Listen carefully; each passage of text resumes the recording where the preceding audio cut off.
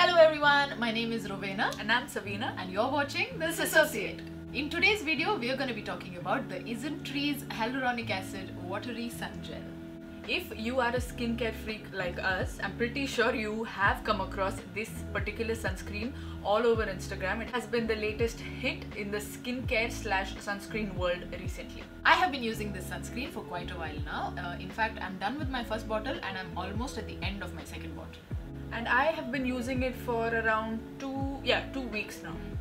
Now let's dive straight into the review of the product. Now this one is a chemical sunscreen, which means that it works by absorbing the UV rays coming from the sun and converting them into heat. Unlike physical or mineral sunscreens, which work like a barrier on top of your skin to block the UV rays.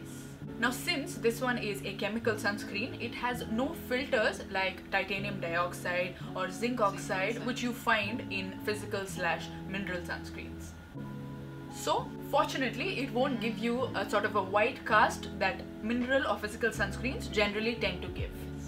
It is also SPF 50 plus and PA++++, so it is bound to give you great protection from the sun. But if you are outdoors, we recommend reapplying every 2 or 3 hours for maximum protection from the sun. Now let's quickly talk about its texture.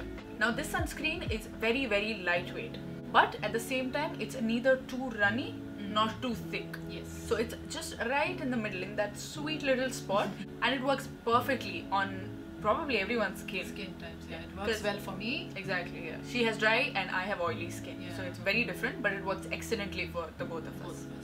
It's non-sticky and it absorbs wonderfully and very quickly on the skin. Now, in addition to this being a wonderful sunscreen, it also is a great hydrating product for your skin. It contains 8 different types of hyaluronic acid with different molecular weights, so that it provides you great, or the ultimate kind of hydration for your skin, in addition to its SPF. I actually experienced this firsthand because I am currently going through tretinoin for my face and acne. So with tretinoin comes great dry skin and peeling dry skin, that too. But this hyaluronic sunscreen has helped so much with that dry peeling skin of mine. Even if I don't wear moisturizer in the morning, just this sunscreen alone helps to keep my face hydrated and moisturized for a long time. In fact, I have noticed that too. I'm not on tretinoin, but I'm on adapalene, a little lighter version of retinol for my acne as well. And this also tends to give you dry skin just like tretinoin. So for me also, this sunscreen has been doing a lot of wonders. Along with all the wonderful properties that we have mentioned, it is also alcohol free as well as fragrance free. So if you are sensitive to fragrances or allergic to fragrances and alcohol, this might actually be a really good sunscreen for your skin type. It is also sweat resistant, and the product also claims to be water resistant. Now, we can vouch completely for the sweat resistant part.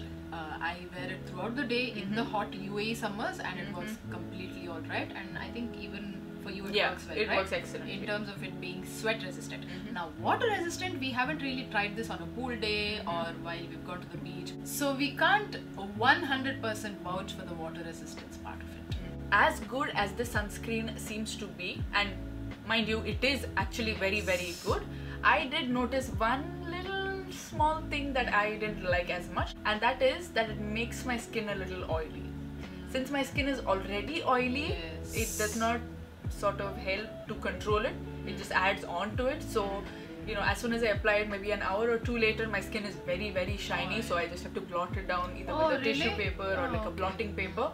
But that is the only bad point that I sensed in this or noticed in this.